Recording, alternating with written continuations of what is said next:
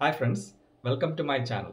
Today I'm going to show you what's inside a piezoelectric spark generator and it's working. Like, share, subscribe and enable the bell icon if you like the video. You can find it in different kinds of lighters. Its working is based on piezoelectric effect. Certain materials produce an electric charge when a mechanical stress is applied. There's a piezoelectric crystal and a spring-loaded hammer inside. When the hammer hits the crystal, a spark is produced.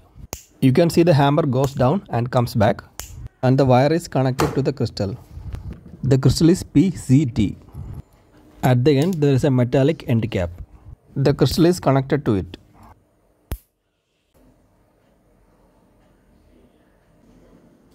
This is the hammer. Here you can see the tip of the crystal.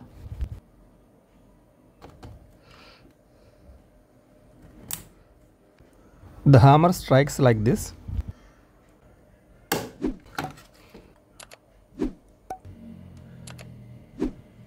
This is how the wire is connected to the crystal.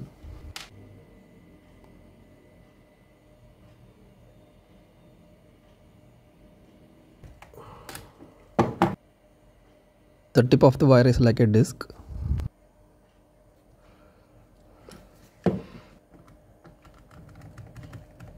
This is the top part of the crystal where the hammer strikes.